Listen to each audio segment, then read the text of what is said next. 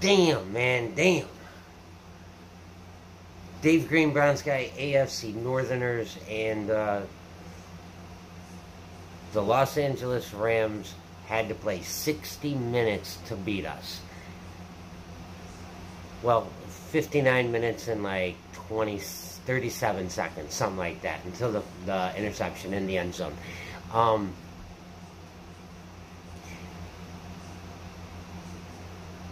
The game itself,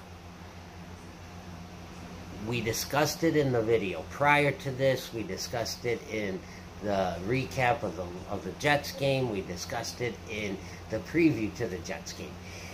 We do not have the offensive line where Baker can go into the pocket and stand there and read. Like, he needs to drop back and get rid of the ball within that 2-second window. Otherwise, he's dead. And we seen that tonight. It played out play after play after play. When things were good and we were moving the ball, he was getting rid of the ball in 2 seconds. Anytime he dropped back, though, and wasn't able to do that, bad things happened.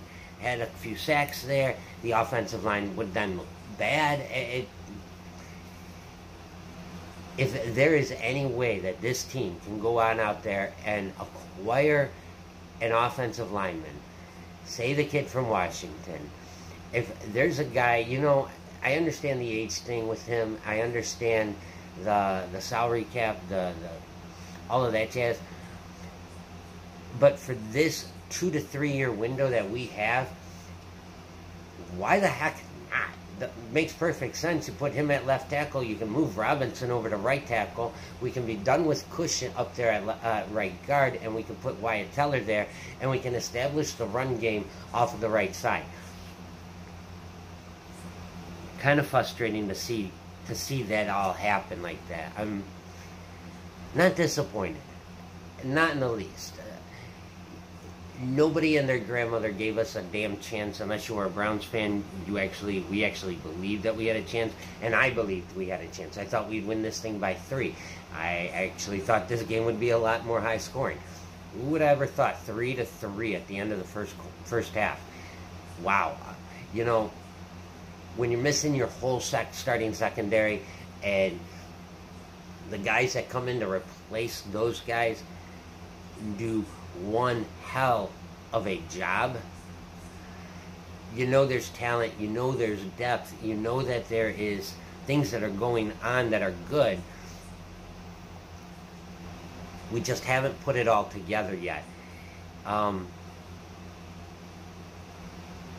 going to bitch about play calling or anything like that, because we did not look nearly as bad as the Baltimore Ravens' John Harbaugh looked. So we do have that kind of going for us. This game, though, was a good building block. It completes Baker Mayfield's rookie campaign in like Michaels was saying, in the sense that it's now a full 16 games he has on his record. So it completes that. So in theory, hopefully we see improvement come the second year. Now, granted, it's in season, but yeah. All in all, not a bad game. Props to the Rams for being as good as they are. We discussed Cooper Kupp. If we eliminate Cooper Kupp, we have a chance at this. No chance whatsoever. We did not take Cooper Kupp out. I don't even know what his yardage is. This is coming up. You know, the game literally just ended. I think it was Clay Matthews they were interviewing on the sideline right there. So, that being said, it's go Browns always. I believe we have the Baltimore Ravens coming up this week. So we'll get a video up about that. Hopefully, God willing, not on Saturday.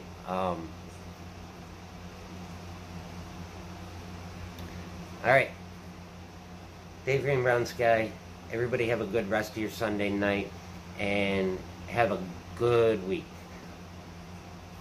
Later, y'all.